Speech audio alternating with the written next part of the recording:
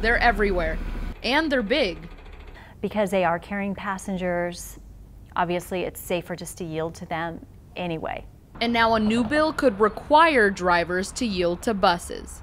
Senate Bill 1277 would give buses the right of way while merging into oncoming traffic. It can present a safety hazard if you're trying to speed around a moving vehicle.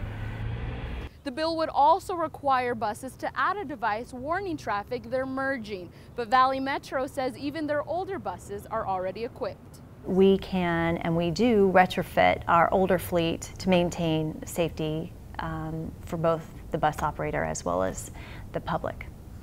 But the move doesn't sit well with some members of the public.